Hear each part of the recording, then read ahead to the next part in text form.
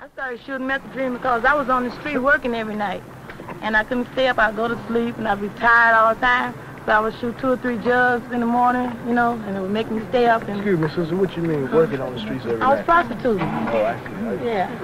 Right on. And to stay up, I would shoot methamphetamine. And I started losing weight. I done got it back now, but I was small as her one time behind shooting it. My teeth got rotten, and, you know, so forth and so on like that. So what? So I stopped shooting it, you know, and then I went, my mind just, one night, just, how you say it, I just went out. My mind just went away. It was blank. Right. I woke up, I was in Highland Nut Ward. What's that? D1. Coma. I was crazy. You was loco. You was loco. Through my window, You was elephants, and I was sitting in my bed roaring, and crocodiles was jumping up at me. Oh, you was in the DDT? And big old elephants and things were coming at me, and I couldn't stand no people around me. I couldn't stand for kids to talk to me. I didn't even like to go around my family anymore because that's this what man is doing something to you. So I decided I just stopped using them. You know? I started using something a little heavier. Started using heroin then. And I shot it about 10, 11 years. And I got a good husband, and he was sending me a lot of money, and I was shooting it all up and wasn't having nothing. And I still don't have nothing, but it's starting to get a little more now than I did have. It's got a little more sense now since I stopped using it. Well, like, if you get, like, the way I get, when I get down, I get to a certain point, you know, like, I get to a certain point now where when I gotta close one eye to look straight, I know that I'm, you know, messed up enough, so I know I'm down, but, like, you know, I don't want to get no more worse, you know, because I already OD'd once.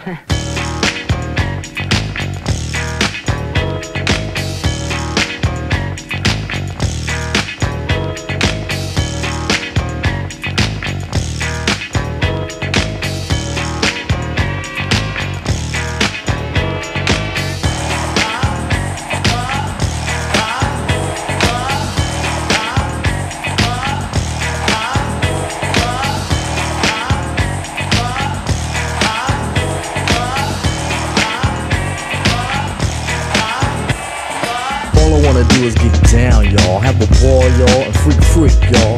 Lifeless ventures ain't new, boo, so don't boo-hoo. Yeah, you too. Gotta get a grip, right culture. Swoop down like a vulture. The rhythms they lurk in the people. All funk ain't created equal.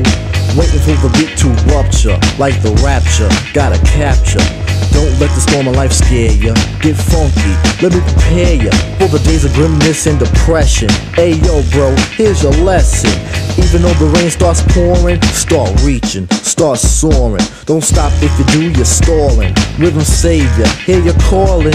Instrumental to be free, beat. Go ahead in the rain and you'll see.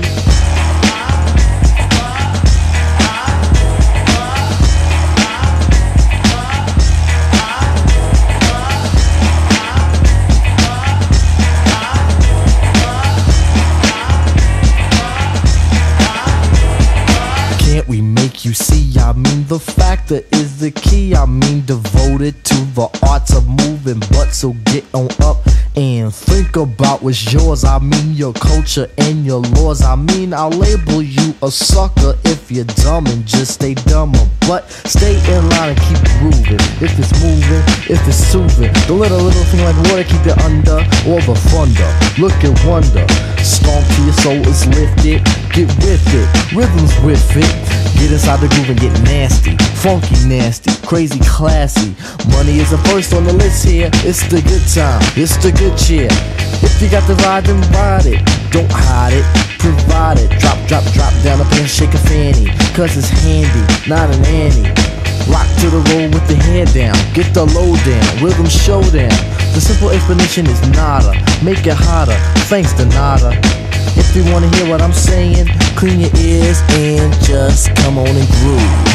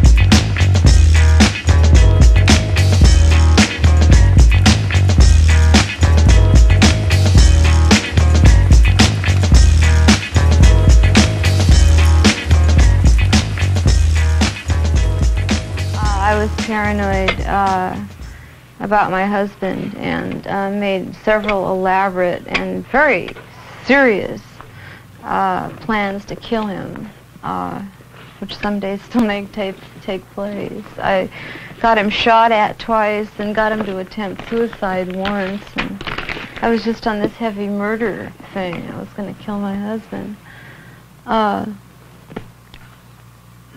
My old man, who's been shooting speed for 8 years when he hasn't been in the joint, he has paranoid delusions. I mean, people that aren't there, voices that are telling him to do things, people putting things in his food. I mean, he's clinically, insane. And the paranoia and the insanity vanish when he comes down. And when he's not loaded, he's a really delightful, very brilliant cat.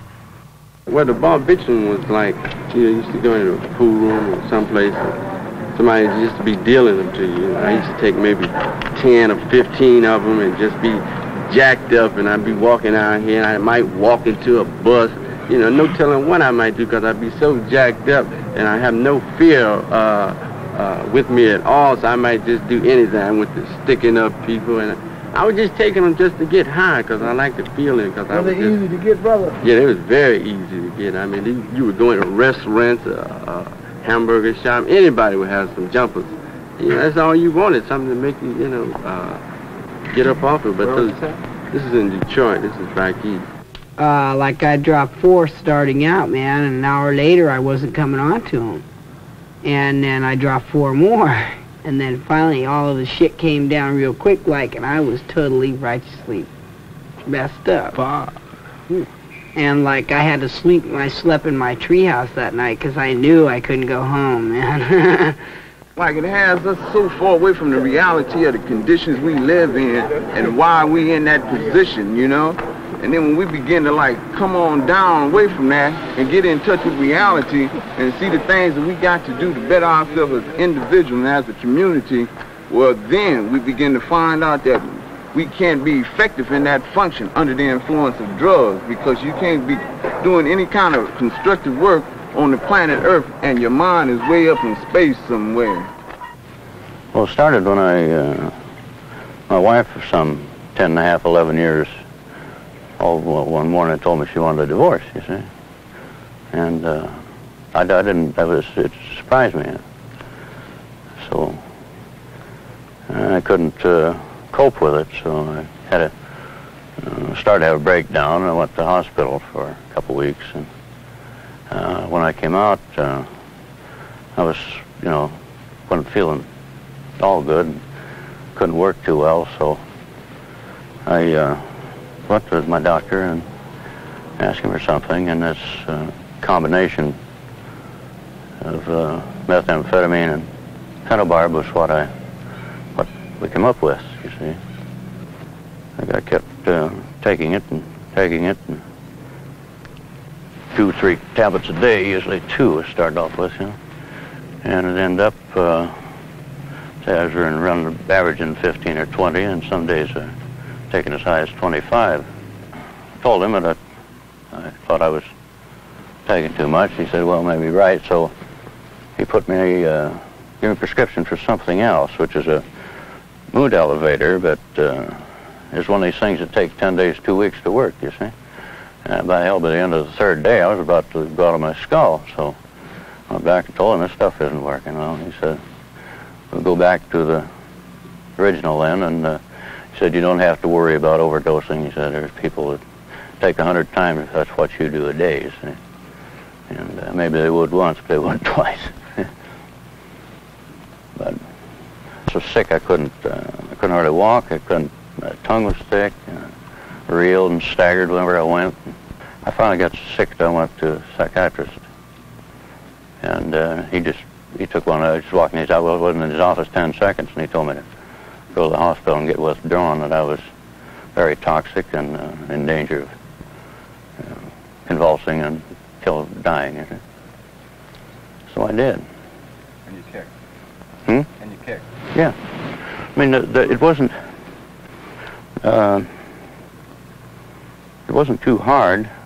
I'd been expecting a bad scene, you see, right then. But the withdrawal itself, there was nothing to it, and I patted myself on the back, and it was about 3 months later before the withdrawal really hit me.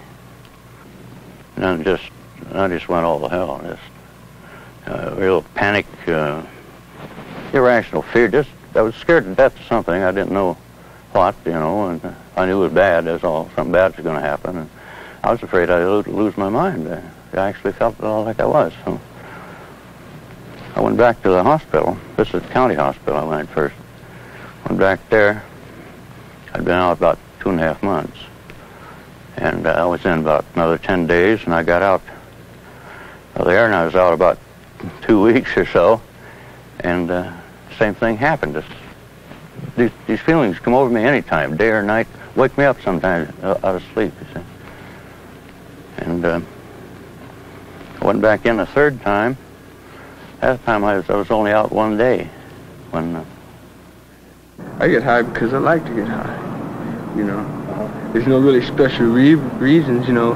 Some of the reasons, you know, may be problems at the house and everything, but like, I really don't have any problems at the house. You make your problems at your house, you know, so, you know, you can't use drugs to, you know, take away your problems and shit. You just use it as a pleasure to relax.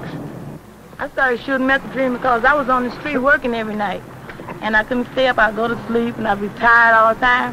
So I would shoot 2 or 3 jugs in the morning, you know, and it would make me stay up. And excuse me, sister, what you mean working on the streets every night? I was prostituting. Oh, I see. Yeah. Right on. And to stay up, I would shoot methamphetamine. And I started losing weight. I done got it back now, but I was small as her one time behind shooting it. My teeth got rotten, and, you know, so forth and so on like that. So what? So I stopped shooting it, you know, and then I went, my mind just, one night, just, how you say it, I just went out. My mind just went away. It was blank. Right. I woke up, I was in Highland Nut Ward. What's that? D1. Coma. I was crazy. You was loco. You was loco. Through my window, I You was elephants, and I was sitting in my bed roaring, and crocodiles was jumping up at me. Oh, you was in the DDT? And big old elephants and things were coming at me, and I couldn't stand no people around me. I couldn't stand for kids to talk to me. I didn't even like to go around my family anymore because that's this what man is they doing something to you. So I decided I just stopped using them, you know. I started using something a little heavier. Started using heroin then. And I shot it about 10, 11 years. And I got a good husband, and he was sending me a lot of money, and I was shooting it all up and wasn't having nothing. And I still don't have nothing, but it's starting to get a little more now than I did have. It's got a little more sense now since I stopped using it. Like, I hadn't done too much into drugs, you know, before I went overseas. I did a little bit of pot and a little bit of speed, which more or less was beans. And I didn't get into drugs real heavy until Vietnam, which they had liquid speed over there in little bottles.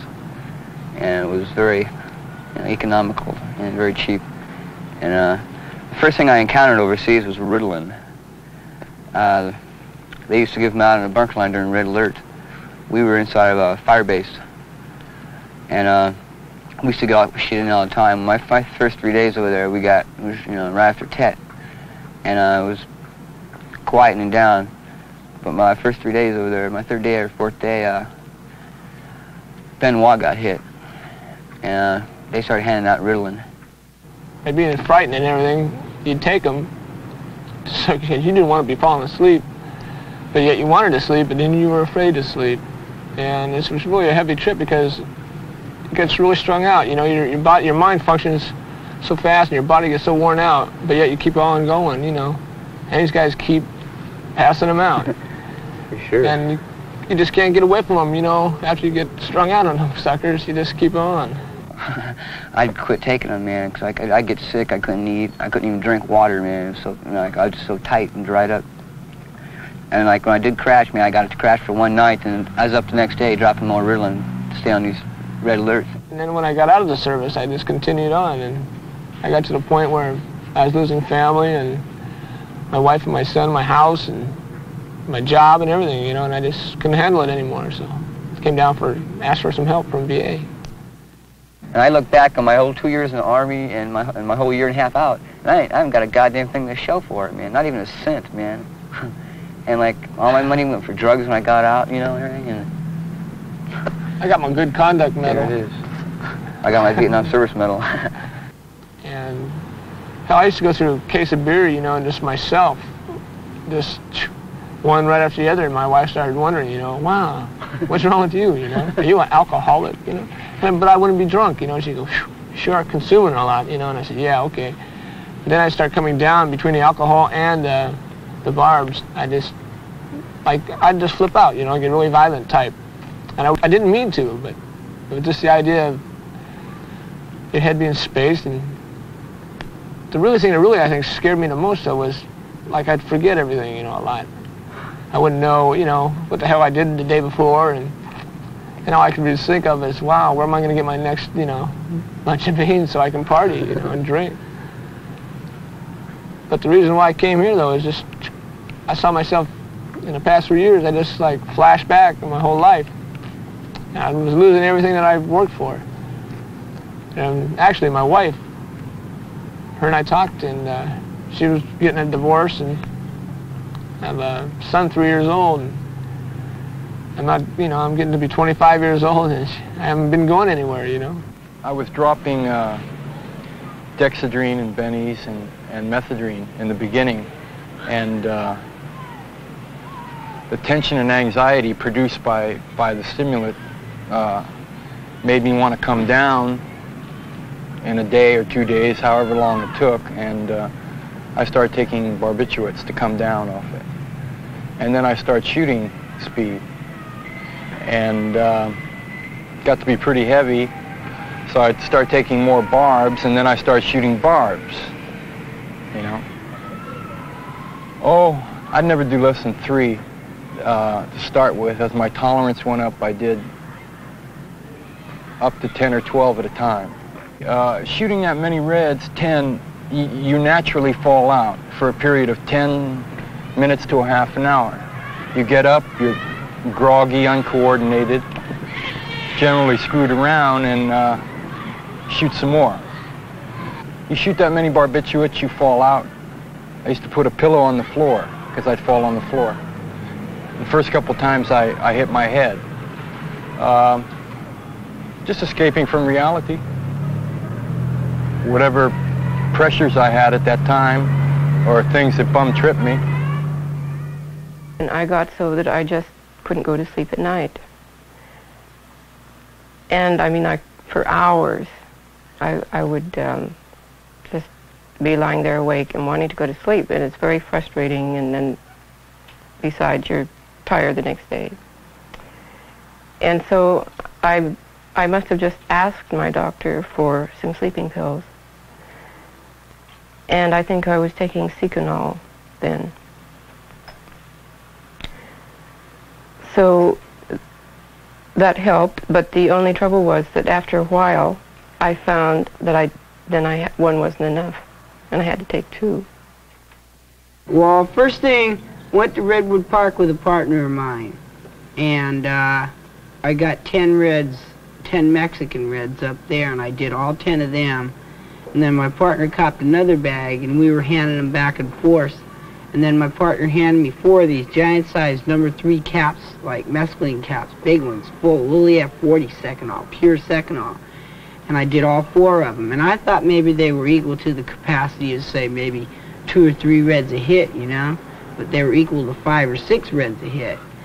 And like they dropped me off at my house, and my car was parked in the driveway, and I looked, and it wasn't there. And I start running, I go, son of a bitch, someone stole my car, man. I wham, right into it. You're so loaded, you don't know what you're doing. Actually, it's the other stuff talking, you know.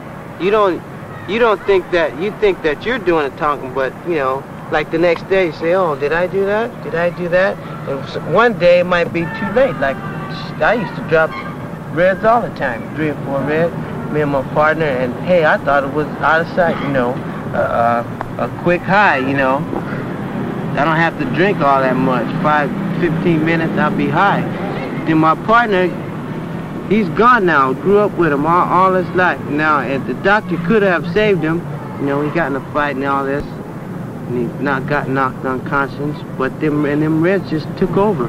You know, he was unconscious, and it was, you know, his mind was dead. He just never came out of it. You know. It's just a state of psychosis that I think the drug. I don't know. I don't know the actual chemical process of it, but I heard that the alkaloids take something like a year to 2 years to just filter out of the system completely. That it takes longer than stuff to just completely get rid of, and the nerve endings have to grow back, you know, all their insulation, and that while kicking it isn't immediately as hard, the process of regaining, you know, your full components and have everything going, and it's a long, long thing. But I don't worry about having sleeping pills in the house as far as one of the children taking them, because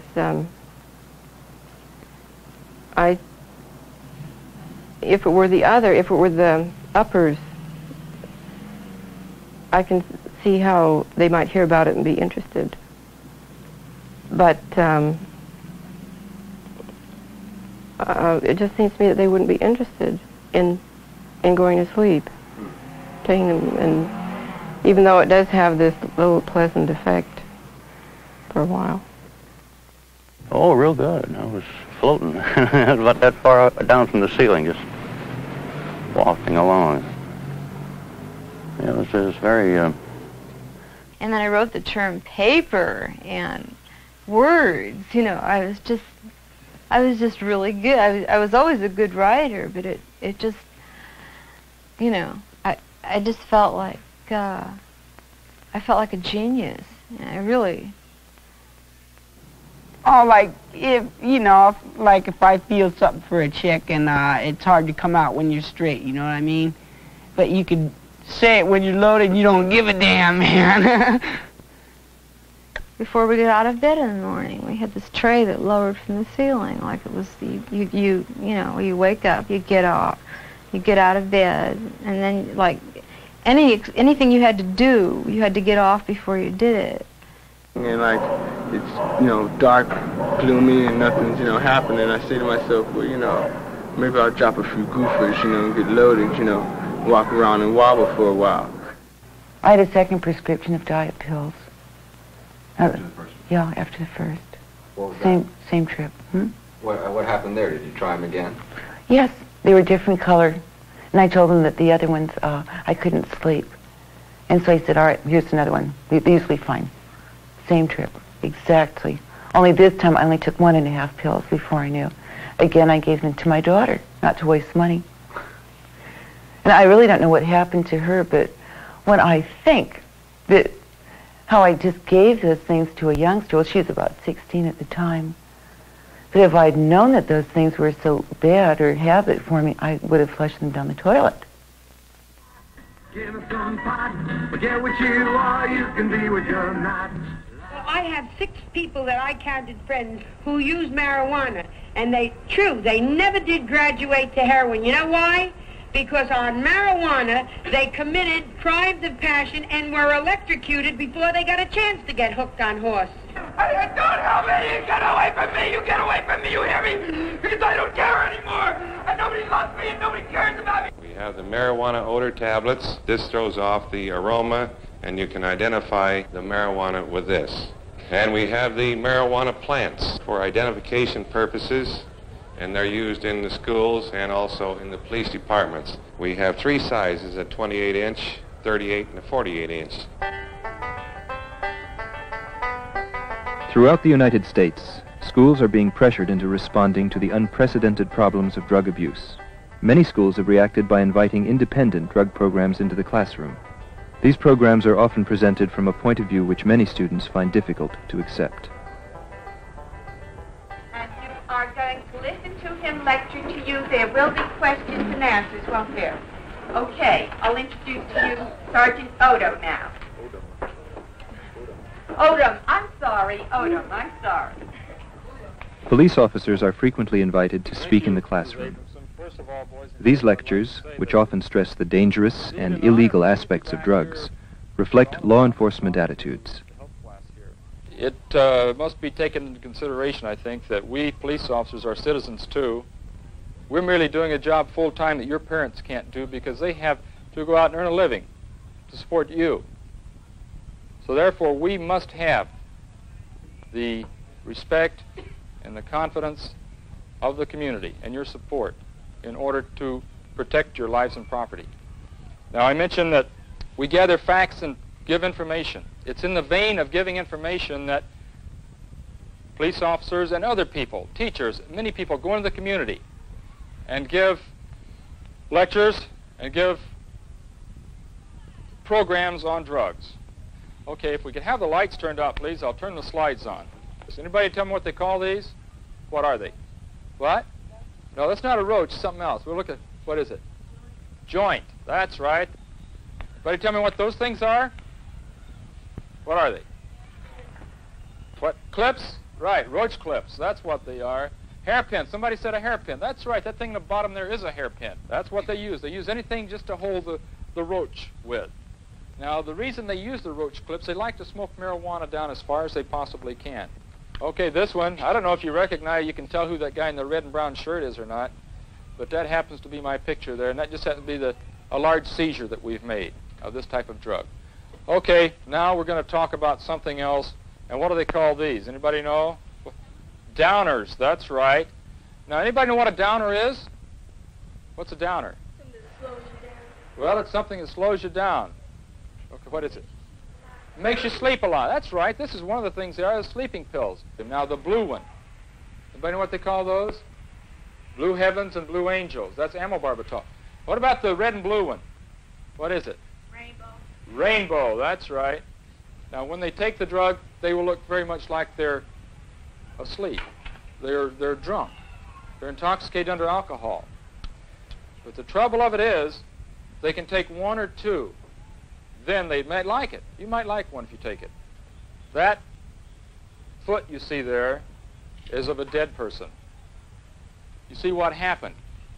They burned the complete sole off of his foot, all the skin, because they didn't realize that he was actually under the influence of this drug and was dead at the time that they were burning his foot. They thought they could wake him up. Now, from the opium poppy plant, we get the narcotic drugs that are given to people when they suffer from pain. Say you break a leg. Now, this is what they use to prepare their heroin with. You say, well, how do they fix it? Well, they put a little bit of the heroin in a spoon, a little bit of the powder, like the brown powder you saw, into the spoon. Then they place a little water with it. Well, it won't mix up because it's not water soluble, so they have to heat it. They use, like the matches you see here on the screen, they use these matches till it gets heated to the way they want it. Then it becomes liquid. Then they will put it in the syringe. They place the cotton in the spoon. Now that cotton is supposed to remove the impurities in it. How come if a doctor prescribes it to you, it helps you, yet when you take it without the doctor's prescription, you get ill and sick and things like that? Now we got to realize that drugs are good. Drugs are not bad. It's what they're used for. Now it's the symptoms of the drugs, which could be the abuse of the drugs. This is a symptom. The drugs themselves are good, and they manufacture these things to be used for good. Unfortunately, there's people that find that they can get different reactions from them, and they abuse them. Now, there's something that we haven't even talked about drugs. The illegal use of drugs are against the law. Now, this is something we all should realize. This is one of the biggest problems, and it could affect you. You're in a group, and somebody takes some pills, and they pass out from the... Don't run. Don't run. Tell the police, if it's the police that come, tell them the type of pills they take. This is why so many young people die from overdoses, because a person will take a bunch of pills, and the group that he was with will get scared and run away. I would think that it would be better for any of us to suffer a little bit of trouble a little later on than for that person to die. I hope that I've answered some of the questions, and I'm going to give you back to the teacher now. We'd like to thank you very much.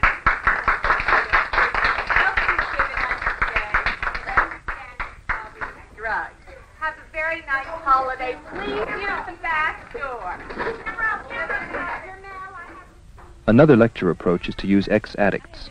Gina, a former heroin addict, is able to involve the students in an atmosphere of free exchange by being totally candid about her past. I was a prostitute for about 3 years, and I could not do it unless I was loaded. You understand? Like the periods, like if I cleaned up and I was on the natch, say, you know, and if I needed money, you know, nobody could give me enough money to do something like that. But when I was on heroin, like I told you before, it kind of insulates you so that you don't feel, you know, your true feelings. Things are kind of removed from you. So I'm just here to say, look at me, you know. Yes. When you were 14, did you ever have anyone talk to you like you're talking? The question is, when I was 14, did anybody come around and talk to me like this? Somebody came around to our school and told us the most fantastic stories. They said, never accept an orange from somebody at a football game because it might have dope in it, and if you take one bite, you know, you're hooked forever.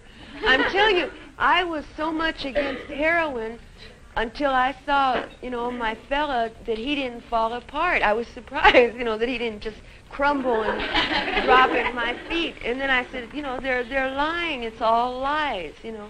I wish really maybe it would have helped if somebody had just, you know, told the truth. Do you feel that, like by smoking that first joint of marijuana, that made you try all the other things? I'll tell you, there are some people that started smoking grass 20 years ago when I did, and today they're still smoking grass, or some of them don't even do that anymore. In other words, they did not progress, you understand? But then there's other people like me that maybe have some kind of personality problem, some hang-up, more or less like we're more disposed to using dope. You understand what I'm saying? So, like I say, if you can make like a really final commitment, no on dope, that's going to include marijuana, acid, you know, speed, dope, everything. You kind of just save yourself a whole lot of bother, you know. Maybe some people can smoke a few joints, take a few pills, and that's going to be all they ever do, you know. But then there's people like me. I guess in a way it's kind of like alcohol. This is not a professional opinion. This is just something that occurs to me. That, like, you know, some people can be social drinkers, and other people, you know, gotta jump in the bottle, you see. So it's hard to say. Did I use acid in between? No. I was in between using heroin. I was afraid of acid for a long time because, you know, I had heard that, you know, you'll really dig yourself on acid. You'll take a peep at yourself, and I didn't want to see me. I have since tried acid, and it was very pleasant, but you know, if I were going to use anything, I'm afraid I'd still go for that snack. Lord have mercy. Yes, dear. I was in San Diego this weekend, and there was, you know, some weed down here. And some girl was telling me about, she'd smoked this weed before, and she started hallucinating. Yeah. Like really I've bad, heard like that. just starting there, where like she's having rushes and everything. I was just wondering if you could think of what would be... The only thing I can do is relate it to, like, I know what people do when they make speed or acid. They'll mix strange mixtures into it just so people will get a rush, you know, and think, oh, this is great. You know, like these girls. Pardon me? Cured in acid? Yeah, or have you ever heard of putting strychnine in speed because it gives you a rush? Strychnine's a poison. It's enough to scare me. What else? So how about uppers? Are people still cranking it away? And no, it's not like it used to be. I know everybody for a while went to a big speed thing. You know, that was the most prevalent. And downers, I don't know how anybody could even dig a downer. And it's such. Yeah, isn't it an ugly, just they're like ugly pills. People get mean and stupid and sloppy. Why are people so dumb? I sure wish I knew. Because it's taken me years and I still don't know. Why? We could no more tell our parents that, like, hey, you know, I've been flipping out or whatever, and I need some help. I mean, I could no more tell my mother would be out cold on the floor if I said something like that. Have you ever really tried to? I mean, yeah, I believe I you. have. But My mother has said, the psychiatrists are rented, everything. the full thing. Really. And that's tough. That is. But you know what? If you really like want to save yourself and you really feel uptight, like there are places. Call where we are, man. Call and talk to us. As a matter of fact, we're trying right now to try and get like a counseling thing going. Like if somebody really does feel uptight, you call us and just rap on the phone or come down, and me or one of the fellas or the girls just talk. Because I know it's important. You gotta have somebody. Okay, thank you. Okay, Right. It's been a pleasure, girls. Like I say, you're all beautiful. Stay that way. Well, thank you very much, baby. I have to go home. Often, private organizations go to the schools offering packaged programs in the hope of deterring drug abuse. Students are encouraged to create local drug clubs with the help of a national representative. Sit down and maintain. You're going to have to talk louder. The reason I am here, I am National Teen Director for the only effective narcotic education and prevention organization in the United States for and by young people. These young people are doing something. This is the now generation, and they're proving it. As we say, those that leave have the disease called apathy. Let them go. The organization was started primarily as a challenge, and the challenge was nothing could be done about the drug problem. We only offer, as a national organization, suggestions. You run the chapter or club. You would have to have a teacher advisor, but they work in an advisory capacity only, not a dictatorship. What you would do at the meetings would be primarily up to you. We have suggested methods, like I said, but the only people that have anything to do with having these suggested methods work would be you. And this is why I'm down here, to give you an idea that there is a program like this. It is available to you if you want to do it. Or like I said before, you can use the excuse called apathy. Apathy is the disease that it can't happen to me, it can't affect me, it's somebody else's problem. Why worry about it? Because I love myself so much I haven't got time. That's uncool. You may not realize it, but we've just played a ball game. I've just passed the ball to every one of you. You can sit there and suck your thumb and drool all over yourself and be a bunch of little snithering idiots, or you can catch it and tuck it under your arm and do something. Get involved. Quit passing the buck. Help your other friends and peers get rid of the problem called drug abuse so you can go on and have a better and bigger problems to challenge you next time. Yes? Well, don't you think a lot of the students who are really taking drugs are going to think that it's a big best to not come to any of these sessions? You've just got to make sure that word gets around that you're not junior narc. You're not. You haven't got the training, the ability, or the intelligence. Sharon Lanham certainly is able to get down to the level that these kids understand. She talks their language, does it very effectively. Hardly no kids pay attention. They were just talking to their friends. Well, I think it was enthusiastically received by most of the students that were there. About half the people just walked out and just left. How come? It was just disinteresting to them. It just started getting boring. Despite their efforts, most independent drug programs lack genuine student interest. Others have found that a successful approach depends on the initiative of the students themselves. In a 3-day seminar at a rehabilitation center, high school students met with ex-addicts to discuss drug abuse, current programs, and possible alternatives. You see it everywhere, You see posters about drugs. Psychedelic shops are in every neighborhood. And they're advocating the use of drugs. Now, how do you see it? Now, I've told you that it does create a problem.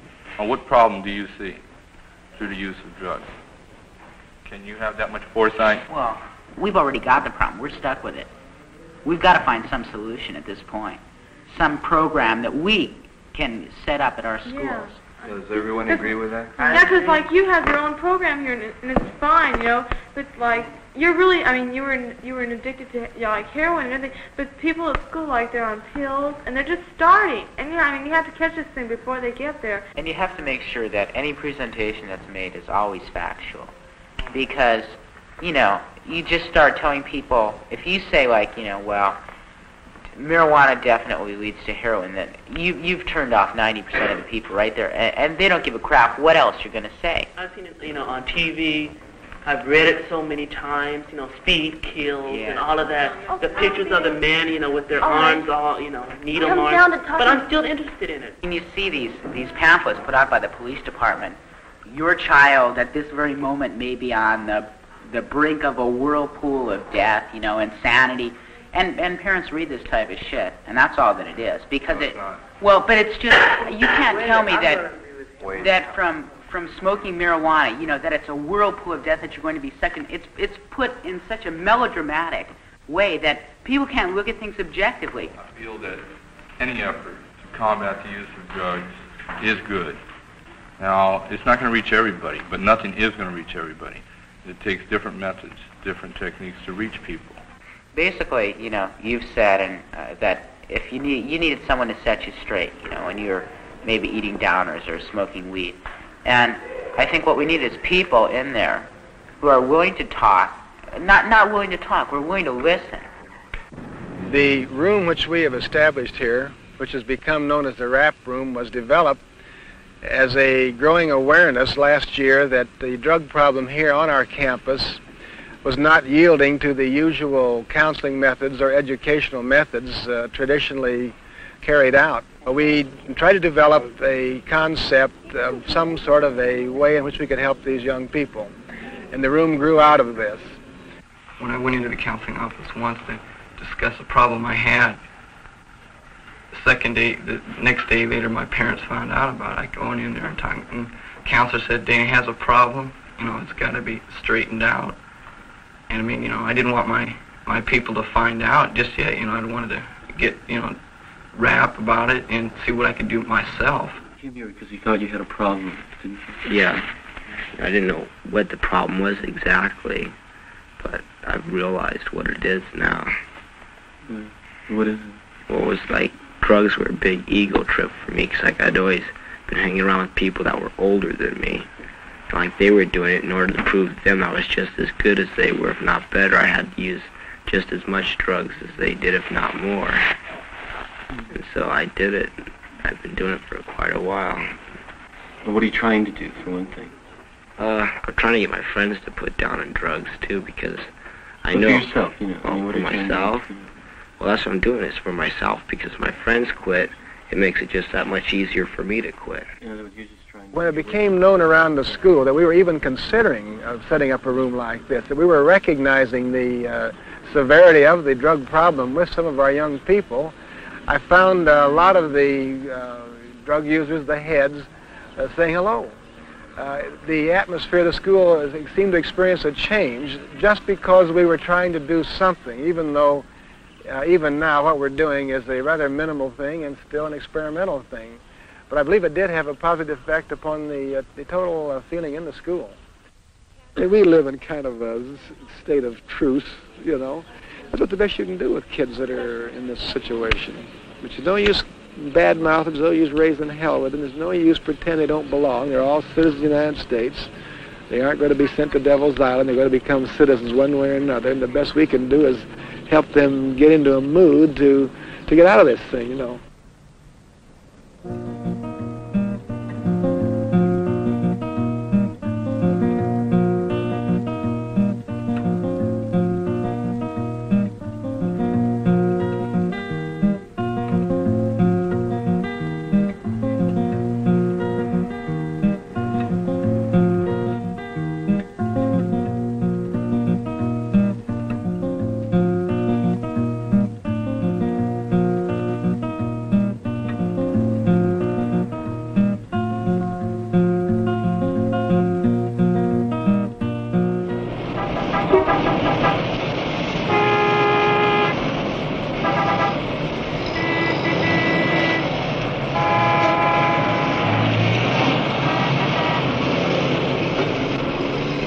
In the shadows of modern Manhattan, surrounded by glass and steel, yet only a subway stop away from the seething city, with its crowds of people, hectic workday schedules, and the office routines, lies the sleepy village called Greenwich. A suburban oasis where one can gather thoughts and enjoy the wonders of nature, or saunter through winding streets.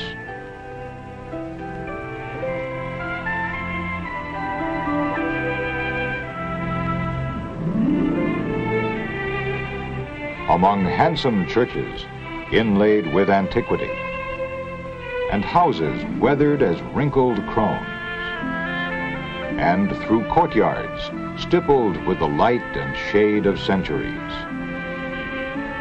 Here, thousands of people live in an atmosphere much like the one they left in their own hometown.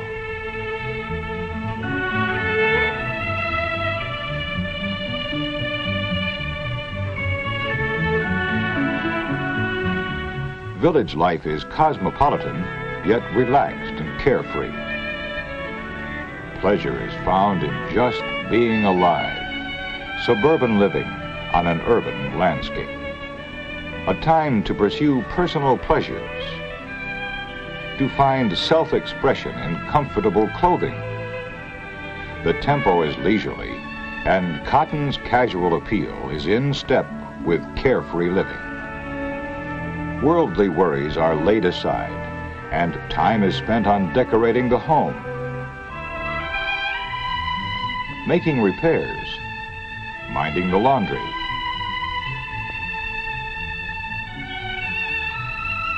browsing through antique shops for a possible bargain, or discovering a rare volume in a quaint bookstore.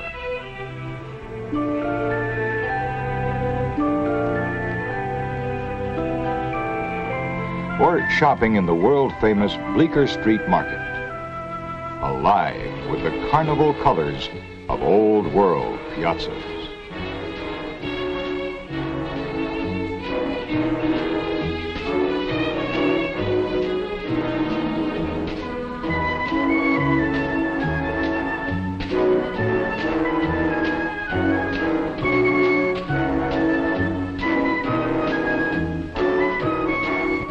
With the chores complete, it's time for a few relaxing moments in one of the many popular sidewalk cafes.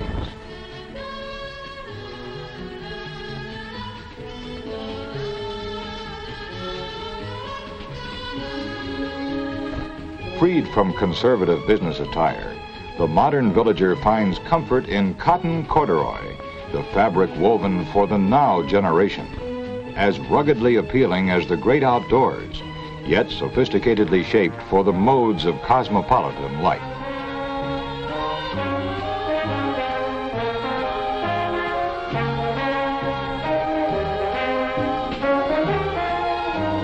Greenwich Village has long been a clothes capital. From the early days of our country, village styles have been avant-garde, always a step or so before their time. Contemporary as today, new as tomorrow. For casual wear, carefree cotton has been the fabric most preferred by designers for this most creative of communities.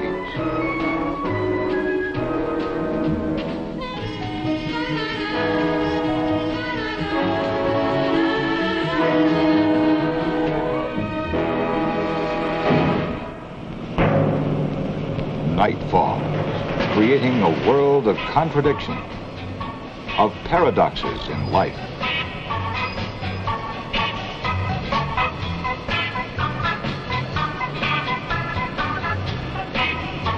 The tourist is lured by a sense of adventure in losing himself in a modern Casbah, while the resident prefers an evening spent at a theater off Broadway, where the actors and audience share their common experiences after each performance.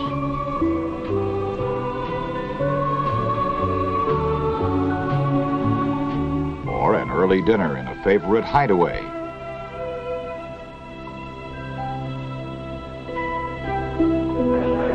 to a party in the garret of a bohemian friend.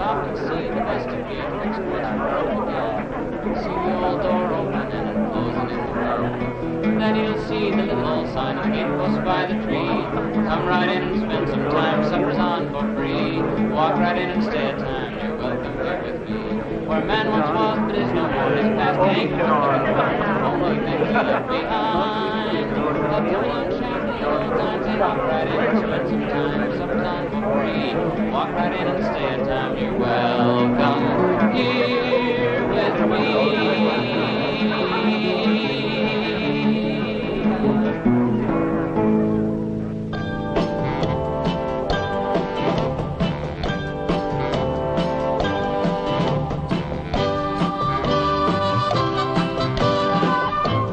Like any other small community, Greenwich Village has its town square.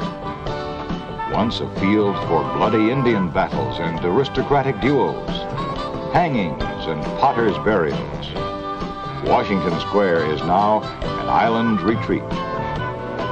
Here on Sundays, villagers gather for idle pleasure.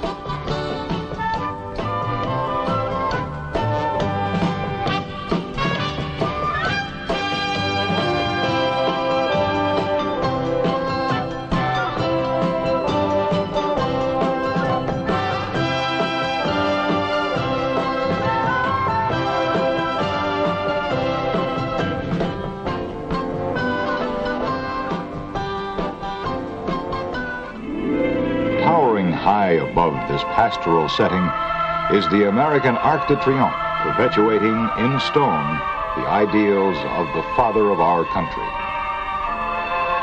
Washington Arch stands as a monument for all free men.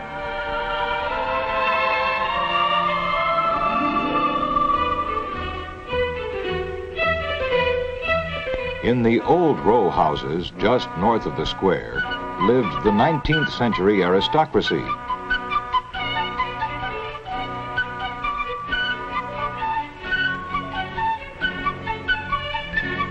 Behind these ancient gates, in leather-bound libraries and French-style drawing rooms, life was gay and frivolous.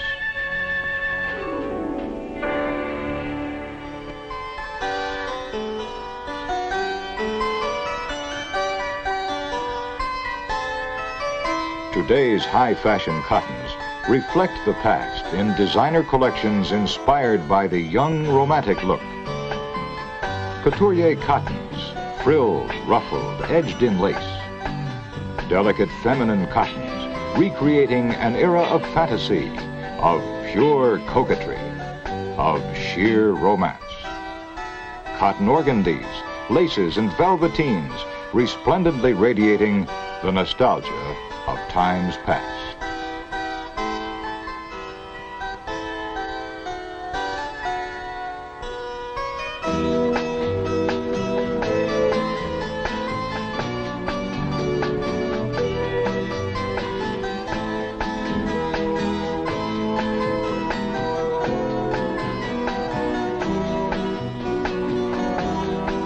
Greenwich Village is endowed with a great sense of history. Its brownstones, its garrets, cellars, and courtyards have been home to literary masters such as Mark Twain, Herman Melville, and Edna St. Vincent Millay, Washington Irving, Edgar Allan Poe, and O. Henry. Of President Monroe, patriot Alexander Hamilton, inventors Thomas Edison, Robert Fulton, and Samuel Morse, artists Thomas Hart Benton and Winslow Homer, and others who have contributed to the American heritage.